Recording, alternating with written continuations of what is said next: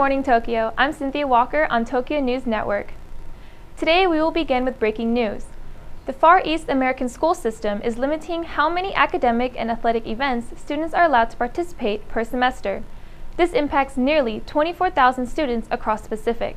Let's go to Nate Elking for more. Thanks, Cynthia. The superintendent for Far East American school systems has just released some new regulations regarding to Far East activities. Let's have a look.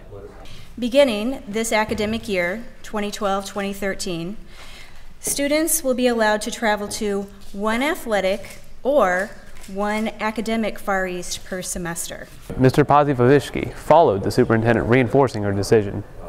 We have had teachers, and we are working with the Teacher Association. Teachers have complained that students are out of school too much, that they simply are not getting the education they deserve, and their test scores have dropped. The board's decision, however, was met with criticism. I don't know where they got that data from, but everything that I've seen speaks totally to the opposite. The FEA-SS student scores have decreased over the past 5 years.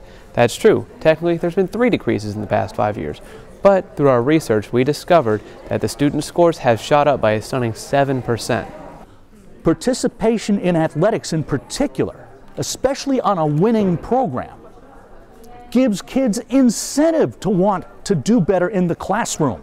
The AP scores have decreased, just as the FEA-SS has been insisting.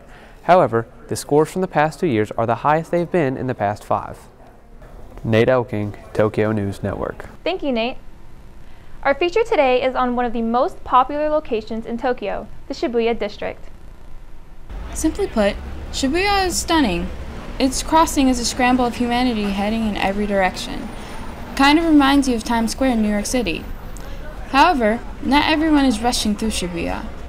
Some pause to admire the statue of Hachiko, a dog with undying love for his master. The legend says, Hachiko waited at Shibuya Station every day for his master to return from work.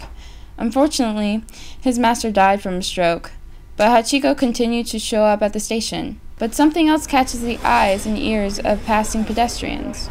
Empty Craft is a band that formed just over a year ago. My name is Masae. I play the bass. My name is Shohino. What do you play? Dancer. My name is Kyosuke. What do you play? You play saxophone? Yeah, I play saxophone. How'd you meet? We have a jam session. What about your name? Your name is Empty Craft? Yes, Empty Craft. See? See? Empty Craft.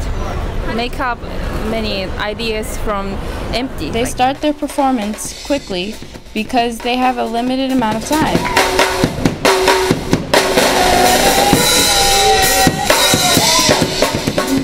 Our cameras even caught a Tokyo police officer evicting the band right as the music forms a crowd. Even though the police shut them down, they will still return tomorrow and the next day because they love to perform. Masai said the reason they get evicted is because they don't have a permit to play on the streets. Now, we'll take a short break for our series of what to watch out for in Tokyo.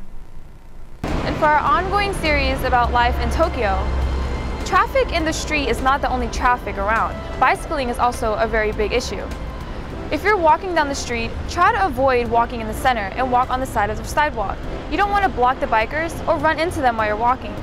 If you're driving around Tokyo, or anywhere in Japan for that matter, watch out for the bikers because they do have the right of way.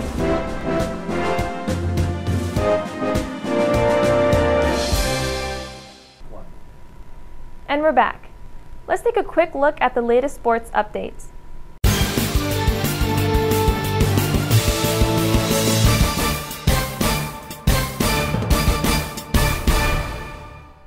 The Yokota Panthers football team have a remarkable record of 7 wins and no losses.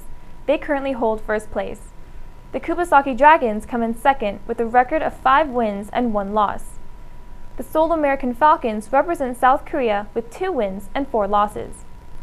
For our volleyball teams, the Kinnick Red Devils are rocking Japan with a record of 8 wins and no losses.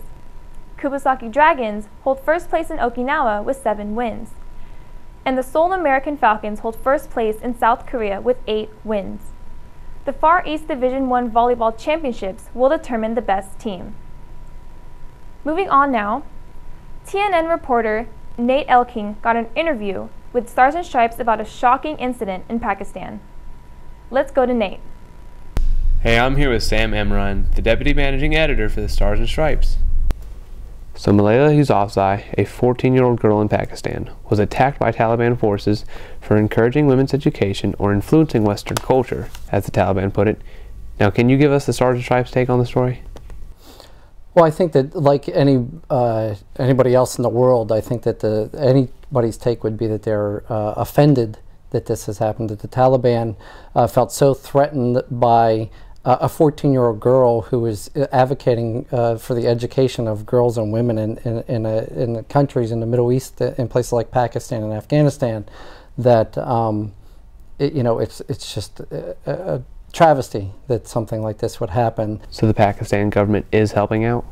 I think everybody's helping at this point, other than the Taliban, who have come out and claimed responsibility and said that they did this because they're against the education of women in that area, that everybody from the Pakistan government, I believe that they detained more than 200 people before, as part of their investigation. Everybody from the bus driver, who was the person who was driving the bus, to question them for their possible role in this. And so I think the entire international community is behind Malayla at this point.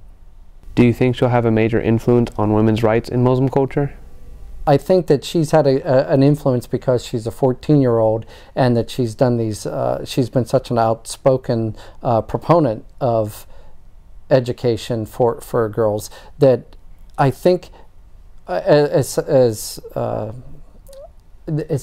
as it sounds, probably her being shot by the Taliban will make her even that much more of a prominent figure, and therefore the words that she had written before will carry much more weight now. Thank you, Mr. Amaran. We'll keep checking in on the Stars and Stripes as the story unfolds. Thank you. And that's all for today. I'm Cynthia Walker, reporting live from Tokyo News Network.